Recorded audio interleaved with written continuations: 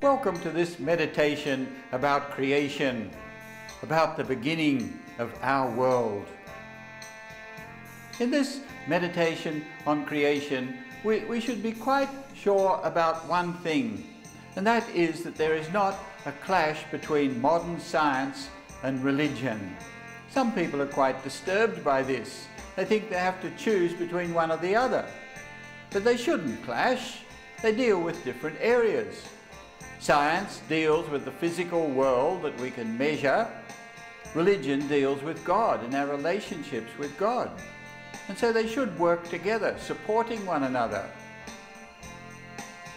After you have watched the video, then once again enter into the message that it contains.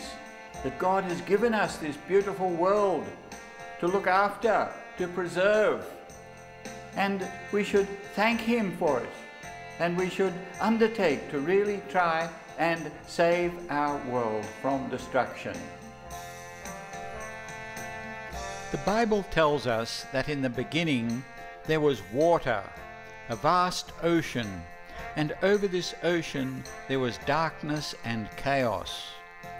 This is all described in Hebrew as tohu wa bohu.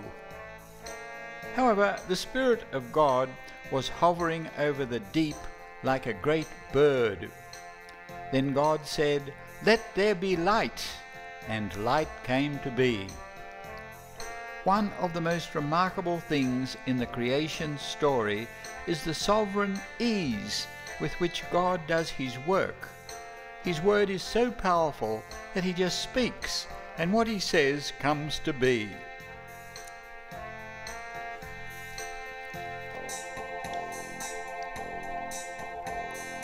The work of creation is arranged according to a pattern. There were 3 days of separation, then 3 days of decoration. On the first day, God separated the light from the darkness. Then He separated the waters so that there was water above and water below, with our world in between. On the third day, He separated the sea from the dry land and caused the earth to produce trees and plants. On the fourth day, He decorated the sky with the great lights, the sun, the moon, and the stars. Then He decorated our world with the fish and the birds. On the sixth day, He brought forth the cattle, the other animals, and mankind. On the seventh day, He rested, not that He needed to rest, but to teach us to take time off for God from the rush of life, which happily you are doing by making this meditation. This obviously is not meant to be a modern account of evolution, and we make a mistake if we try and line it up with modern evolution, which, let us remember, is only a theory.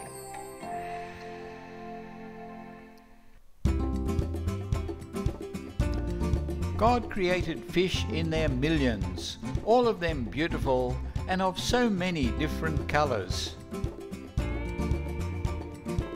This fish is a dugong and is found in the waters of northern Australia. It is very slow and its flesh is delicious to eat. As a result, unfortunately, it seems to be heading for extinction.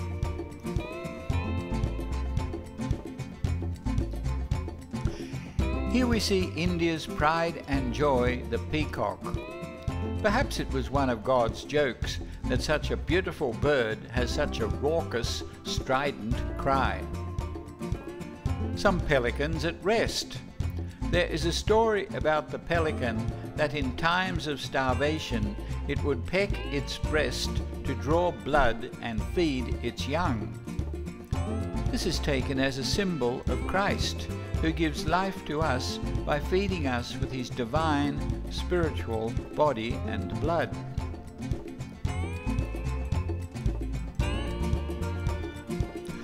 The elephant is surely a most wondrous creature. Did it evolve by evolution? If we agree that the extraordinary powers of evolution basically come from God and His wisdom, then we can agree. If, on the other hand, we wish to place science and evolution on a pedestal in place of God, then I think it is time to say no. No process of blind evolution without intelligent design could ever produce anything like an elephant.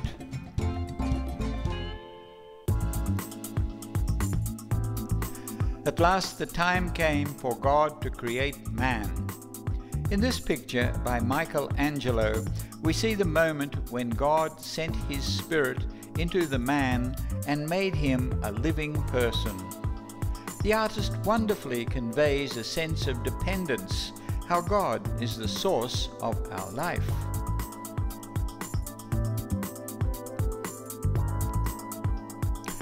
The man was made in the image and likeness of God Himself. It was His duty to oversee the creation. There was peace among all the creatures.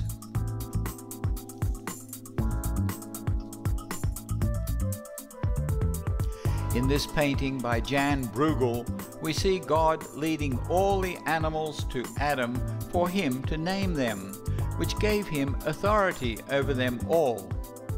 But among all the animals, man did not find a mate worthy of himself.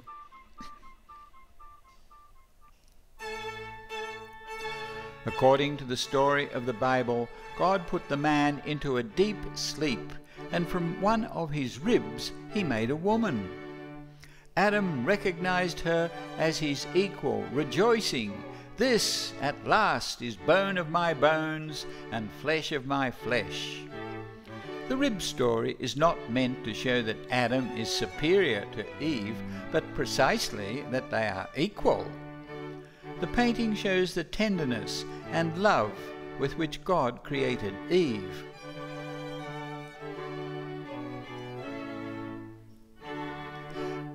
Adam and Eve lived together in perfect happiness in the garden which God had made for them, a garden of delight. They were completely innocent and did not wear clothes. They could eat of everything in the garden except the fruit of the tree of knowledge. They were not God and needed to show that they accepted this by obeying this light law of God. Truth demanded that they accept God as God. They used to associate lovingly and freely with God when He came to walk with them in the garden in the cool of the evening.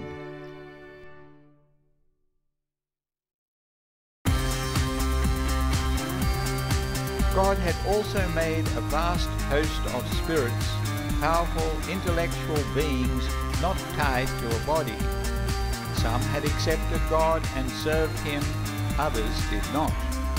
There was a great war in heaven, and the archangel Michael defeated the leader of the rebels, known as Lucifer or Satan. Satan was thrown down to the earth, determined to wreck God's plans.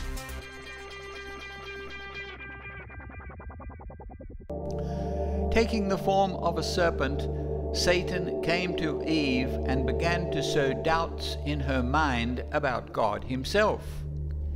This is perhaps the root of all sin. We come to doubt about God and look for fullness elsewhere. Satan told Eve that if she ate the fruit, she would become equal to God. Eve looked at the fruit of the tree of knowledge and thought that it looked good. She ate some of it and gave it to her husband for him to eat, which he did. Immediately their eyes were opened, and they saw that they were naked. By refusing to accept God as God, they had broken their relationship with Him, a relationship which had to be founded on truth. Their original innocence, joy, and love were destroyed.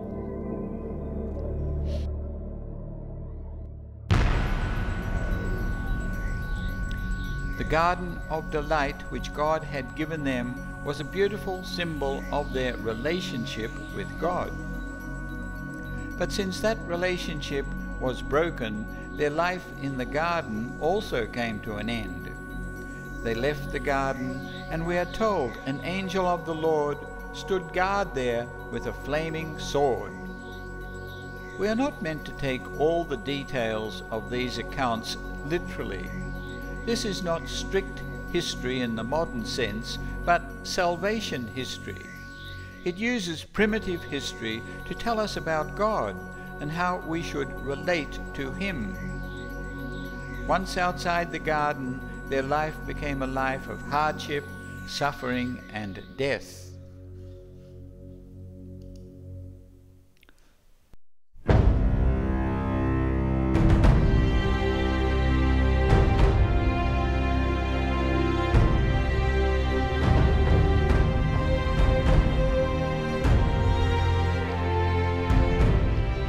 Paul tells us sin came into the world through one man, and death through sin. And so death spread to all men because all men have sinned. This terrible and fearful painting by Jan Bruegel is called The Triumph of Death. In the distance we see burning cities and ships sinking in the sea. New crowds of people are being brought to the site of death, where people are being killed in all manner of ways. The poles with cartwheels on top were used as a medieval form of execution. The victim was tied to the wheel, raised up, and left to die of hunger and thirst, and to be attacked by the birds. A skeleton on horseback is herding people into a great box. People are being cut to death, dragged, hacked, and hung. The king is taking a last look at his gold, but a skeleton waves an hourglass at him, telling him his time is up. There is a cardinal in the foreground, since death respects no one. This is the state the human race has been reduced to by sin, by rejecting the gentle rule of God. But even then, God promised to send a Redeemer.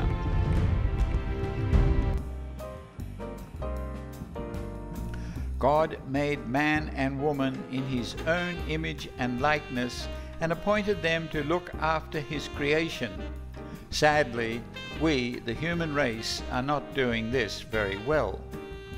This coal mine is a typical example of how we are exploiting and destroying God's creation to satisfy our own greed.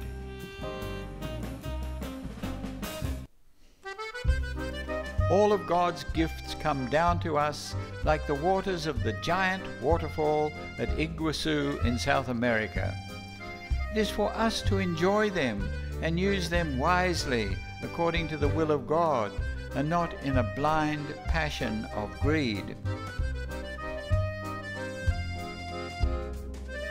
This is what our world should resemble, a beautiful, clean lake covered with lotus flowers.